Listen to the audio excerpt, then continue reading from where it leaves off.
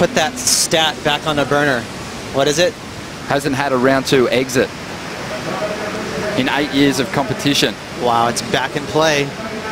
I really feel she's going to get the score she needs easily. I've been wrong in the past. I'm not a judge, but that was really nice surfing from Bronte.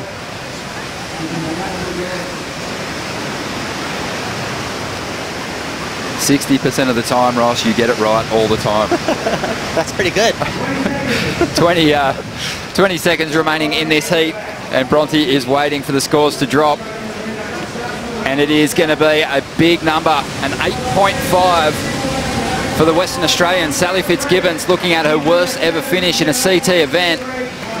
And we are counting this one down. 5, 4, 3, wow. 2, 1.